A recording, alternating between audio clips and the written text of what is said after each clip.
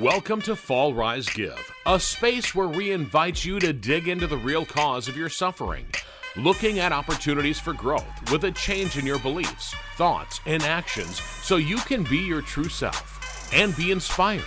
Join us as we explore life's ups and downs and navigate the twists and turns, sharing stories of resilience, hope, and the transformative power of giving back. Whether you're looking for a change, in recovery, or simply seeking inspiration, this podcast is your go-to for candid conversations, raw emotions, and a whole lot of heart. Tune in and discover how to fall, rise, and give back on life's extraordinary journey. Welcome to another edition of Fall, Rise, Give. Turn struggles into opportunities by being your true self and help others. Today, Kumar, I was at Walmart up in La Crosse, Wisconsin, and I was in the pain relief aisle because I've got arthritis because I'm old, falling apart, and I was looking for ibuprofen, right? And as I'm standing there, this kid that works at Walmart drops a lady off and says, "Well, what you're looking for is right here, ma'am," and just leaves her there, right? So I'm looking for my stuff, and I see this old lady, probably in her 80s, having a bottle of pills like right up to her face, looking at it, like her nose was touching the box. That's how close she was touching it. Yeah. And I'm like, "Ma'am, can I help you? Can I please help you out?" And so we ended up finding the drugs that she was looking for, and I saved her some money because we got her the generic one.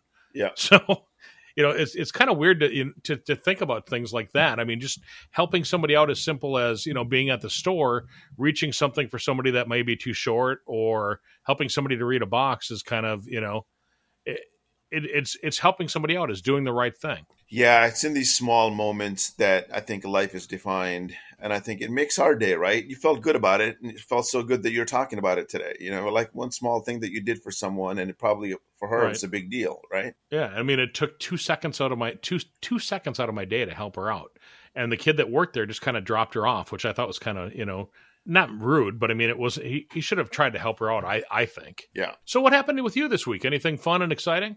Nothing fun and exciting. I think we talked Sunday. We were at the island in a little town called Polsbo. Uneventful day, uneventful work. Just been thinking about life and following your passions and running into obstacles and how you overcome those. And then being vulnerable, right? And so I was a little vulnerable in my situation with someone yesterday, and I'm like, hey, this has been on the back of my mind. Things are not working out the way I want them to. I felt really insecure about what I'm doing in this particular area, and I just shared that with someone, and then they basically said, wow, I had no idea. I had no idea that you're going through this particular thing. I had a better connection with that person now that I was able to be vulnerable. They were able to have more empathy with me, but it took a lot out of me to admit my insecurities with someone else. And in this case, I mean, I can get into it a little bit, but it was my wife. And even with our close partners, we don't always share our insecurities. And it had to do with me wanting to protect or not really sharing the details and how it was affecting me. But to even get there, I had to think about, hey, this is at the back of my mind, and this thing that I'm working on is not going the way I want it as planned. And so I shared it with her, and she had more empathy for me, and she was able to understand and feel instead of just coming up with a solution and having empathy. So I think for us, when we have insecurities, they may come out as anger, as fear, as anxiety. They may come out as different emotions that we may have. And I think for me personally, sharing the vulnerabilities with someone was a big deal. And that's one of the biggest things, as with this program of attitude adjustment that we call it, is people are even vulnerable. People are able to share the deepest scenarios of what's causing them pain. And addiction and recovery requires that you're honest with yourself first, and then you share with at least one person. And in this particular program, they have a sponsor, or people share in the meetings all the time. And so being vulnerable really helps us connect with other people and resonate with the stories of who we are, and helps us understand and process that information. So anyway, I wanted to bring that in, saying that was kind of a big personal experience this week, yesterday. And I know that's the biggest thing out of the attitude adjustment program that I get is other people being vulnerable. I can relate, I can connect with them, I can have empathy. I'm like, hey, you have that problem, I have a different problem, and or I may have a similar problem. But we all have one thing in common, and that is to try not to drink alcohol, as we're all mostly addicted or recovering from it.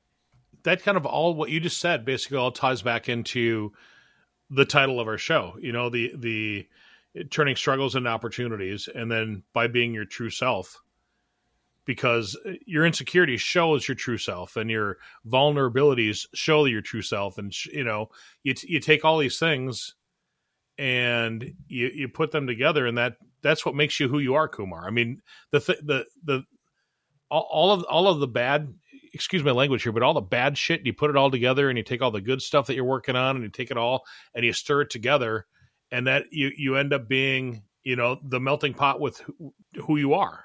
Yep, yep. But I think most of us are too insecure to dig into our own issues and to reflect and to think about what's really going on deep inside us.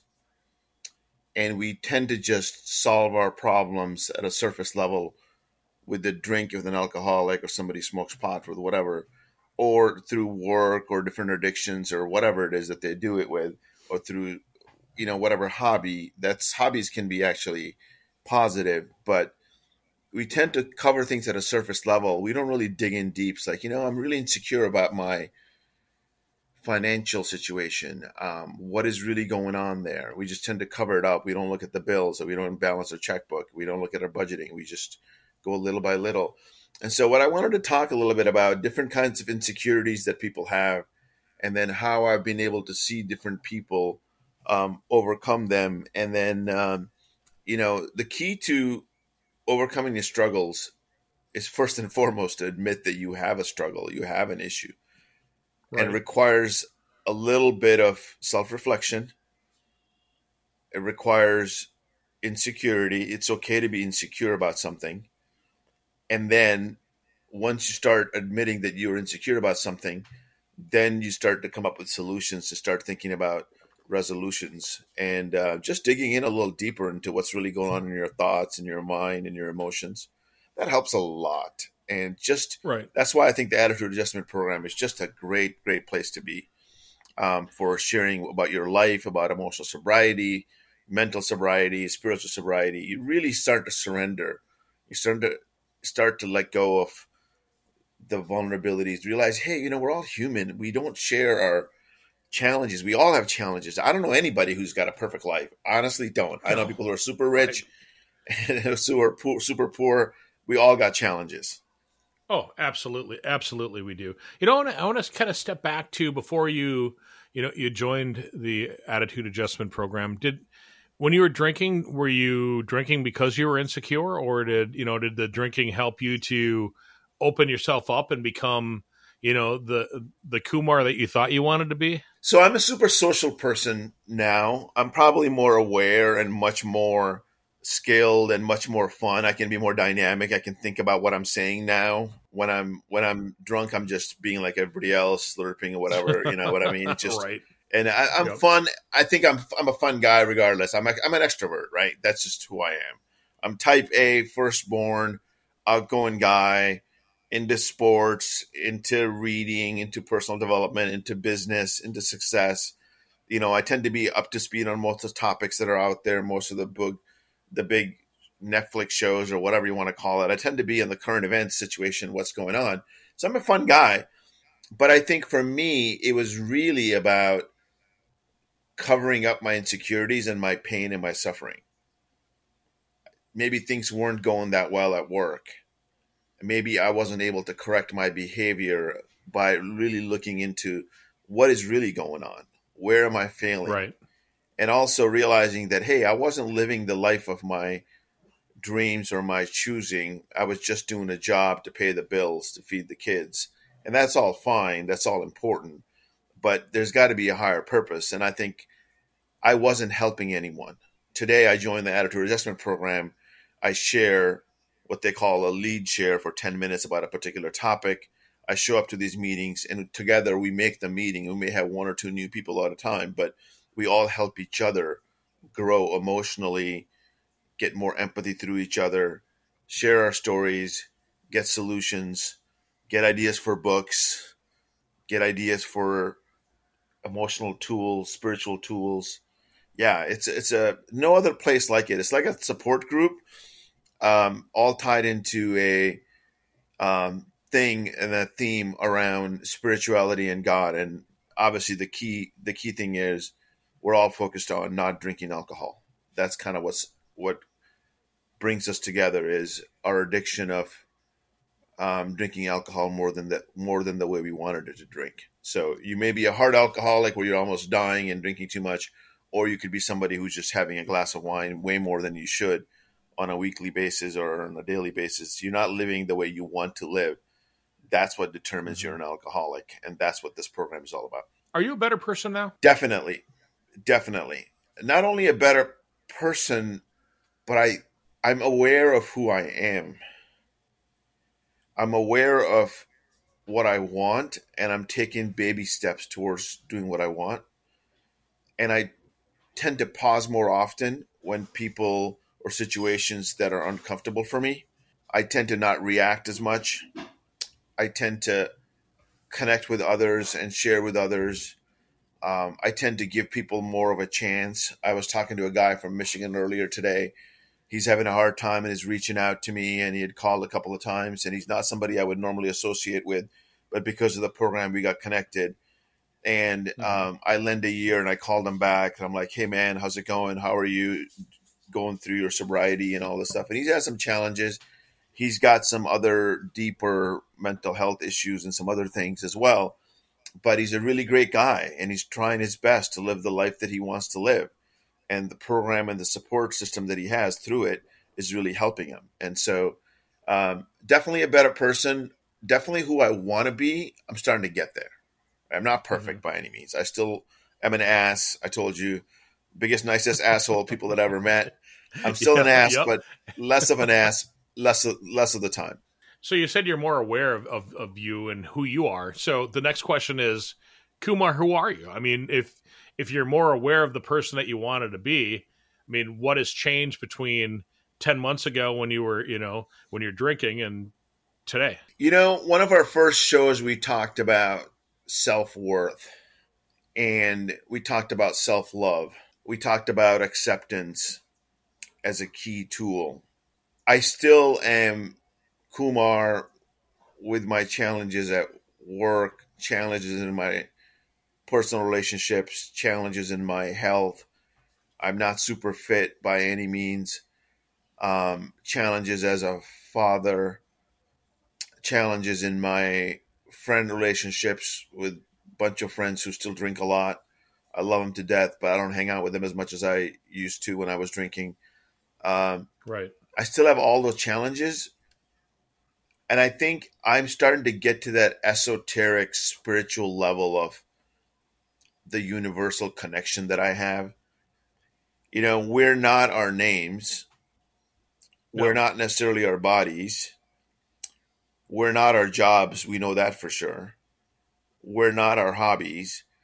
We are a combination of this consciousness, this awareness of us being in this body, having these thoughts, and these thoughts are based on our experiences, processing information on a conscious level. I don't want to get too deep here, but we are more than our thoughts. We are more than our emotions. We are more than our spirituality in that way.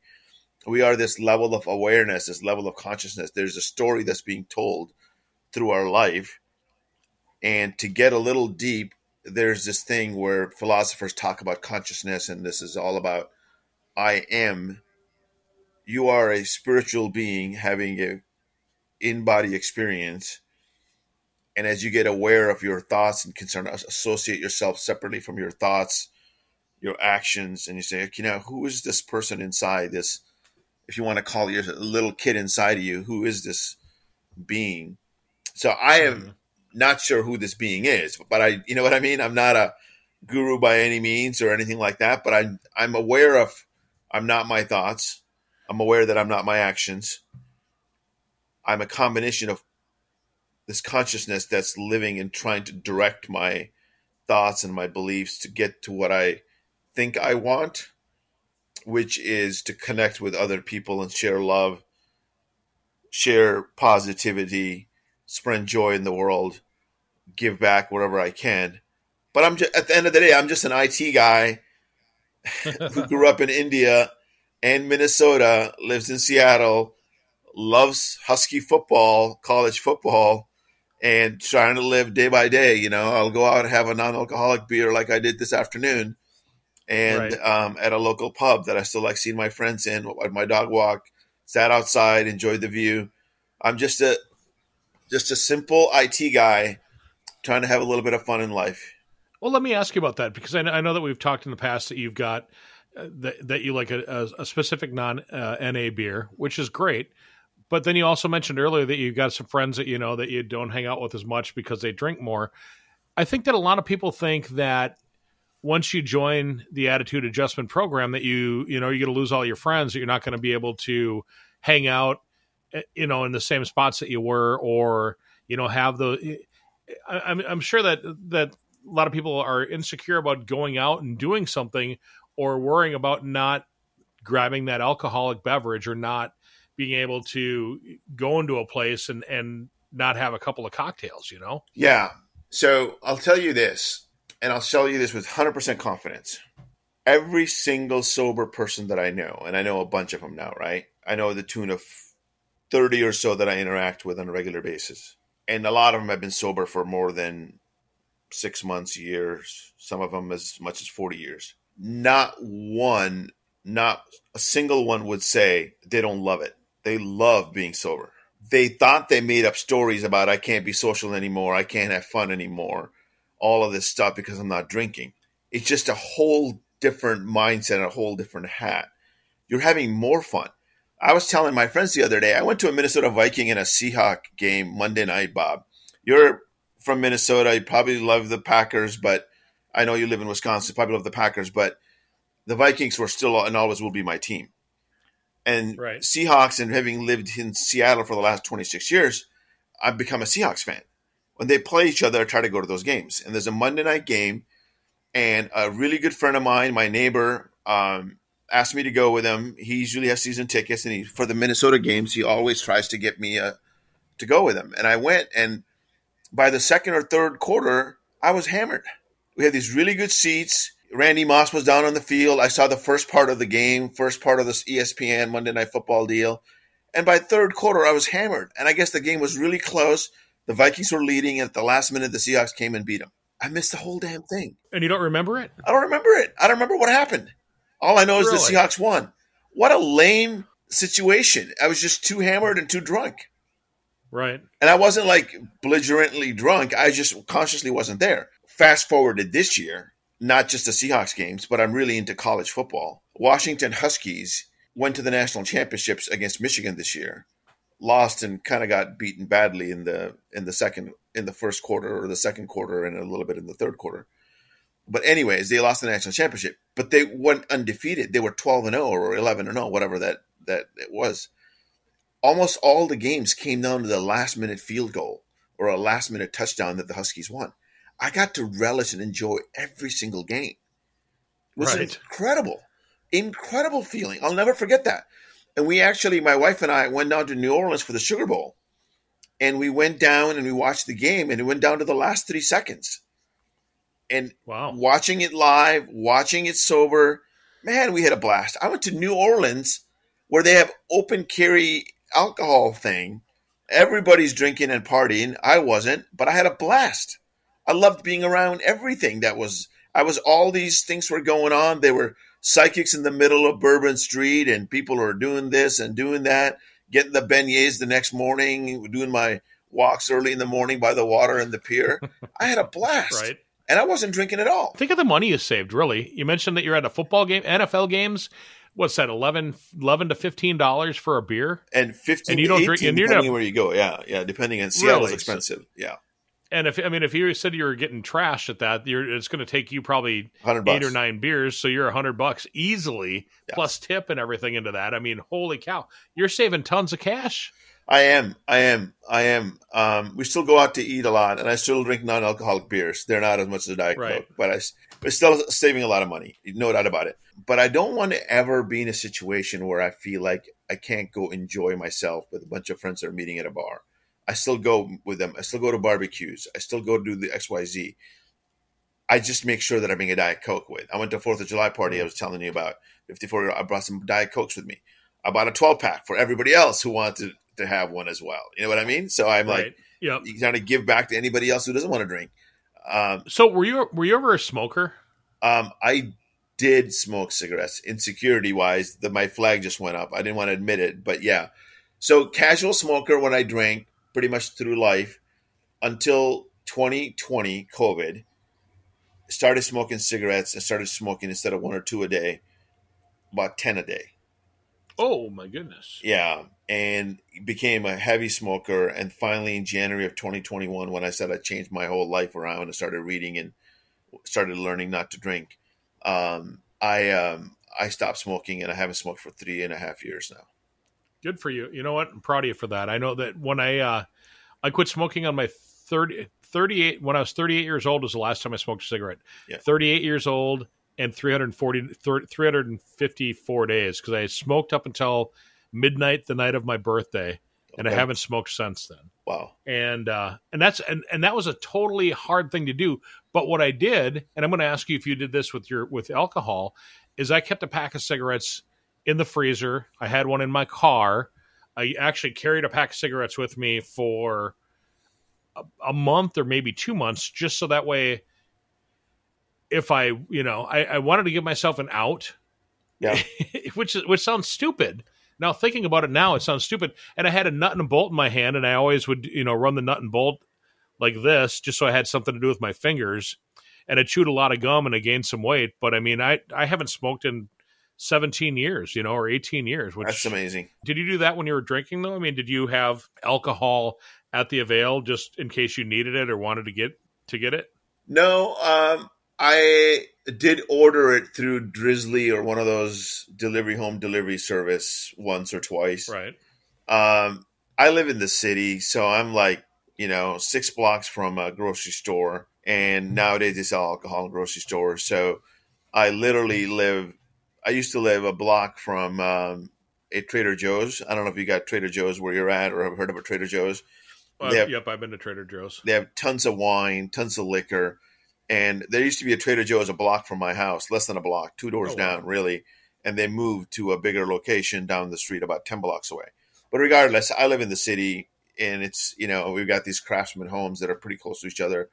I'm 10 feet away with neighbors on each side. I don't have acreage or anything like that. I think I got like a 6,000 square foot lot and a 3,000 square foot house kind of a scenario. So You said you're 3 blocks from the grocery store? Yeah. Guess how far it is to the grocery store from my house? 4 miles.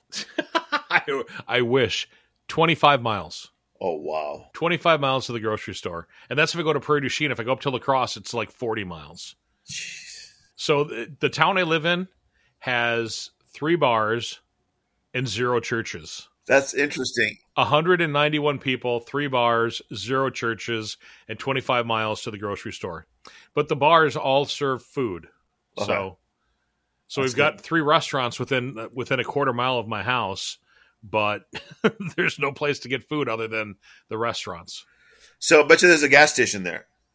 Oh, yeah. Yep, there is a gas station. Yeah. So back when I was in college, a professor of mine basically mentioned that he said Wisconsin is known for gas, guzzle, and grub, and the 3 Gs. That actually makes a lot of sense. Yeah. Anyway, so yeah, I miss my cheese curds. There's a place down here, some guys from Wisconsin in a little town about 20 minutes from here, they have really good cheese curds, but I miss my cheese curds. That's my biggest things out of Wisconsin that I miss. So do you like the fried ones or do you like the squeaky ones? I like the fried ones. Do you know what I mean when I like the fried ones. Do you know what I mean when I say squeaky ones though? Yeah. Fried. So the people that don't know, the squeaky ones are cheese curds that come right out from the cheese maker, from the creamery or whatever, and when you bite into them, they squeak because they're so fresh. Yeah. And then they ended up deep frying them because that's the Midwest thing to do, and voila, that's why we're all heavy. Yeah, no, it's really good. It's really good stuff. So I mean, there's ways to enjoy life through food and through. I mean, if you're not putting those empty calories in from alcohol, you can certainly enjoy it with tons of amazing food like cheese curds, right? Or French fries or whatever. So, yeah, there's lots of ways to enjoy your life. And, so I have a good time. I don't miss it at all. And not a single person that I know that's been sober for over 6 months misses it. Right. Not a single person. Well, I'm glad to hear the attitude adjustment program works. So if people have problems right now and they're thinking about, hey, I'm not going to be able to talk to my friends, I'm not going to be able to, be social anymore, that's just not true. I mean, you're social with your group because you guys have meetings. How often do you guys have meetings? So, it depends. There's 2 million people in the U.S. that are part of the attitude adjustment program. So there's meetings everywhere. Every town has one. Small towns may not have as many as often. I go down to see some friends in Oregon, on the Oregon coast. There's one town that maybe has like 6,000 people or less than that even. I think like 2,000 people. They have a meeting once a week. And so there's meetings in towns once a week. But, in this modern world of Zoom, there's meetings all over the world 24/7 going on all the time, especially English-speaking ones. So if it's night, I have a friend who attends Australian meetings all the time. I've got a friend from New Zealand who attends our meetings from Zoom. There's a meeting every morning and every night that I'm a part of through Zoom. I don't really go to in-person meetings, but I go to meetings in the morning, sometimes on the weekends. I used to go to them a lot, but I have to work 9 to 5 kind of a thing, so I can't really do a morning meeting. The one that I like, it is at 8:30 Pacific time. And then the one at night is at 7 p.m. I'm actually going to be talking in that one today, and I'm going to be talking about a similar topic, how our insecurities define us. Our insecurities, once we are able to get comfortable with them, the only way to get comfortable with your insecurities, my friend, is to talk to another person about, hey, this is this thing that's bothering me, or that I don't think I'm good enough in this scenario, or something is wrong with me in this piece of my relationship's not working. Find a friend, find an attitude adjustment program if you have a recovery issue. Find somebody to share, even if it's a therapist. But most of us have friends who we can share stuff with. It's just a matter of reaching out, saying, hey, I've got a question. Maybe you can help me out with something. I'm going through this particular situation. I just need somebody to hear me out. There's a woman that I'm trying to think of. She's the queen of vulnerability, Brené Brown. And so Google Brené Brown, folks. She is the queen, and she talks about happiness and joy and all this stuff. And she really talks about how through our vulnerabilities, we're able to get into a place of self-love, self-worth, and really start to get down this path of happiness and enjoyment that we want to have. But connecting with others is a huge part of that. And the best thing you can do with connect with somebody else is to say, hey, can I just tell you something? Is it okay? We all have somebody we can go to. And if you're able to say, hey, can I just tell you something that's bothering me or top of my mind without unloading on them, be conscious of that, right? Saying, I'd love to be there for you as well, or we're already friends, but I want to share this thing that's in the back of my head that's bothering me, or it's really something that I'm struggling with. And people will lend a hand. So it seems like the way out of your insecurities is kind of what we talked about last week with the being humble. I need some help. Can you help me out? Basically just ask somebody and So it all ties in together. It does. It's humble. People who are humble are super confident. How to get to super confidence is through thinking less of yourself, thinking also people who are insecure. I mean, you know this. They're the ones who are arrogant. They're the ones who think they're better than others. Why are they driving that fancy car? What are you trying to compensate for? As we're talking about this, about an hour ago, and I was walking my dog back to the house from the local place, and I saw this Lamborghini in the neighborhood. And I was thinking to myself, and it's not that I don't have a fancy car. I have a pretty good sports car SUV myself, but I was thinking a Lamborghini sitting so low, it's a $300,000 to $400,000 car sitting so low, and I'm sitting there going, that's a real sports car. It's not an SUV. An SUV, you can go up and, take your stuff hiking, biking, whatever, take your stuff lug with you everywhere. This is a sports car made to be on a track. What are you doing with that thing? Are you just driving around the neighborhood in a car that's super low to the ground? And I was just like, showing off is what it is. Showing off. And why are you showing off? Let's think about that for a moment. You don't feel good enough about yourself? I want you to think about this. Think if you had that in the Midwest, potholes, it'd probably eat that thing alive. Yeah, we got potholes here, by the way, as well. But I hear you. Yeah. And I don't live in the neighborhood. There's a tons of Ferraris and Lamborghini. Just so you know, I just happened to see one. Right. I've seen them once in a while in the neighborhood. We have a pretty popular neighborhood from a standpoint of a lot of tourists come in and out, and got some great shops and great views. So it's a very popular neighborhood. You got any last thoughts? Any final thoughts on insecurities? Yeah, I mean, as soon as you feel insecure about something, share it with someone. Find somebody to share it with. Hey, I'm insecure about XYZ.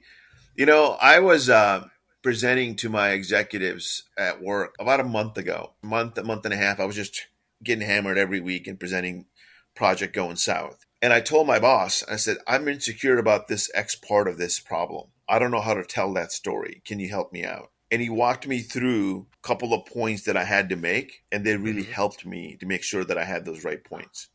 Make sure my story had the right level of data, right level of pieces for the work that I was trying to accomplish. And so asking him for help was really important. I actually used the word, I'm insecure about this.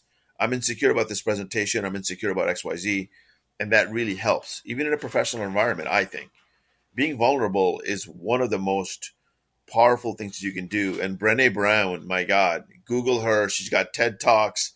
She'll have you crying, laughing, having a good old time on your journey to happiness. Thank you for joining us on this episode of Fall, Rise, Give, where we explore stories of resilience, growth, and giving back. If you enjoyed today's episode, please visit our website at www.fallrisegive.com. Also, consider subscribing to our podcast on your favorite platform and leaving us a review. Your feedback helps us to continue to bring you inspiring stories. Stay tuned for our next episode, and remember, every fall is a chance to rise, and every rise is an opportunity to give. Until next time, keep falling, rising, and giving. This is Fall, Rise, Give, produced by podcastforhire.com. Thank you for listening.